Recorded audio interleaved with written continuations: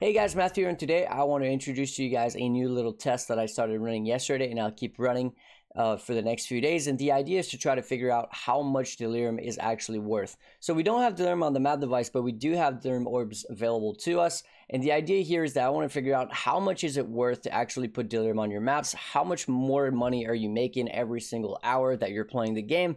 And also, is there a point where there is some diminishing returns, potentially due to, for example, build not being good enough and things like that?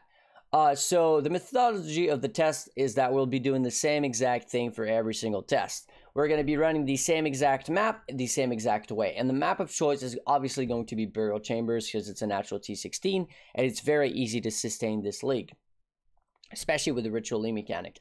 Now, the way that I'll be running this is with sextants. Now, I'm not really going with any particular sextant. It can be any of them, and I'm pretty much mix and matching whatever I happen to have, because I'm getting some from the league mechanics, from my drops in the maps themselves, etc., etc.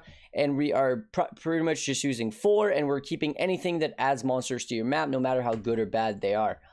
So anything that adds monsters is a keeper. Otherwise, we are using Cartographer's Chisels, obviously getting that 20% quality.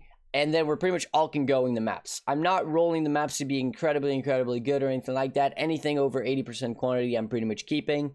I really am not being strict here because I want this test to be as easily to replicate for everybody as possible. And then the final thing that we're using to add a little bit of extra juice is a Rusted Harbinger Scarab and a Rusted Elder Scarab on every single map.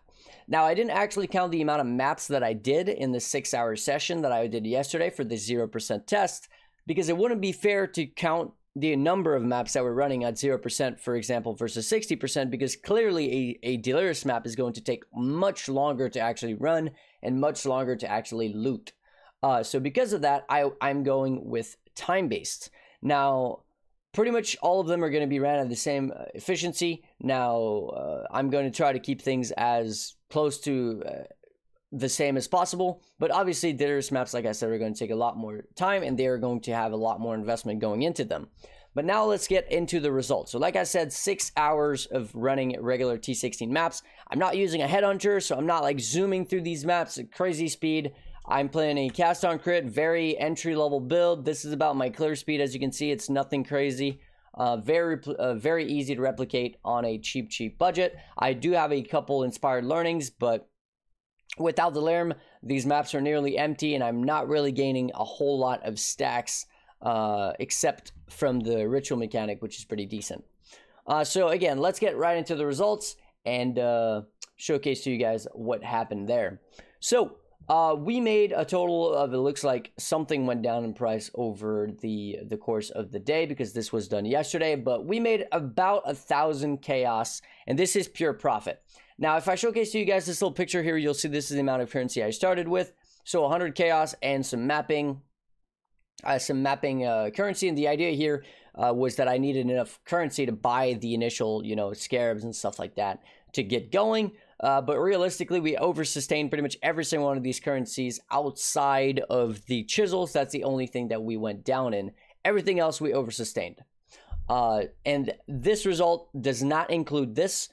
This currency was all removed at the end of the test because I wanted to see the pure profit, so it doesn't even really matter. And this is the pure profit. Now, this is actually not 100% accurate because it does not include maps. Now, maps this league are absolutely incredibly cheap because of how easy they are to sustain. The only real value is going to be in T15 plus maps. So I have accounted for, we went up 8 T16 maps, and we went up 17, if I remember correctly, T15 maps. I counted the T16 maps at 6 chaos each and the T15 maps at 5 chaos each, which are absolutely very tiny prices, very little in terms of price.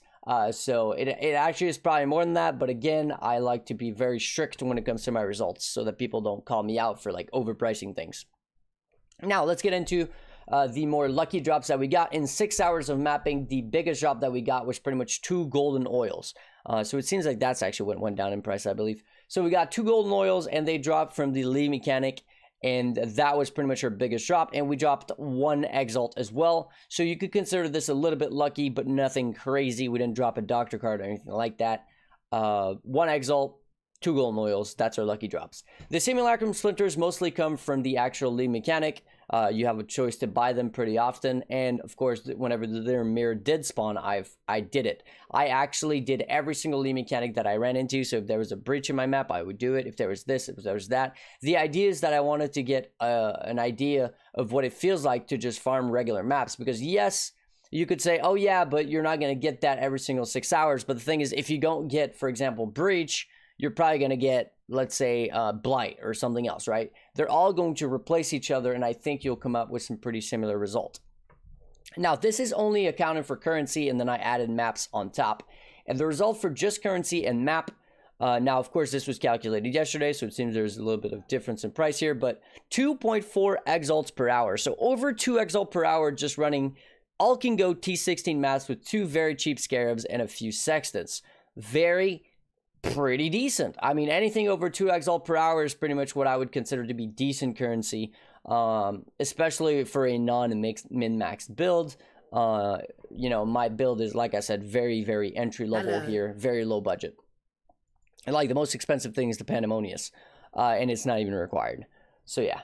Now let's get into the other things that we did drop that I did not account for in the beginning results, and that is going to be bases and luckier drops, if you will. So I didn't account for any of the Elder bases in this result here, and I didn't account for any of the uniques or cluster jewels, things like that. They're a little bit more RNG based. I actually didn't count those in.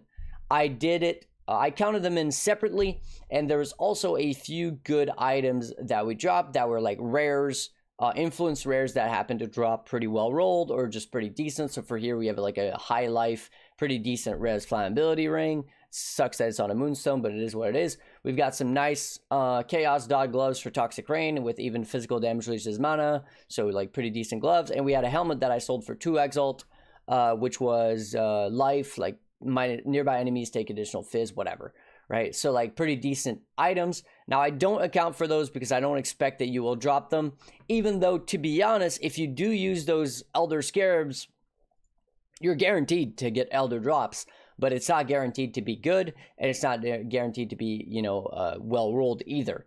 But you are going to get some, and I'm pretty sure over the course of 6 hours you're going to get at least something that's worth something, right? If it's a claw base, an elder bow base, whatever it is, you're going to get something. So if we account for those, all the more RNG based drops, we actually made 3.6 exalts per hour. So nearly a little over 3.5 exalt per hour running all can go T16 maps and over sustaining those T16 maps.